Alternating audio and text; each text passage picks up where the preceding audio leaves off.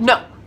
I did this first. I'm the one that I was like, you know what? I'm gonna do a vlog because you know what? I have no idea what it is and I'm gonna do it. I'm gonna put the time and effort into it, and then you have the audacity to do it after I built my audience. You're gonna sit there and put hot guys in your vlog and you're gonna edit your vlog like with music and beautiful views of LA. That's what you're gonna do to me? I started this. I'm the closest to Shay Carl, okay? Because Shay Carl has 4 million subscribers and I have 58 subs and climbing.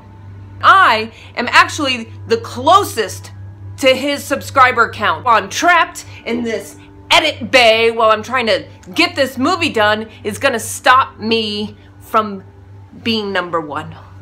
All while I'm trying to get this movie out for the fantards out there and the CTFXC, Charles, why is that damn name so long?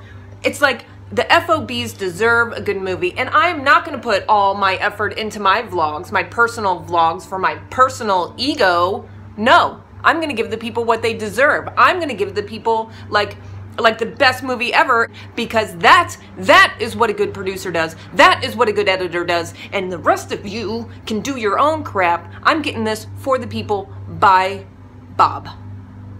The whole movie done by me. No one else gets credit from now on. Credit scroll, Bob, over and over and over.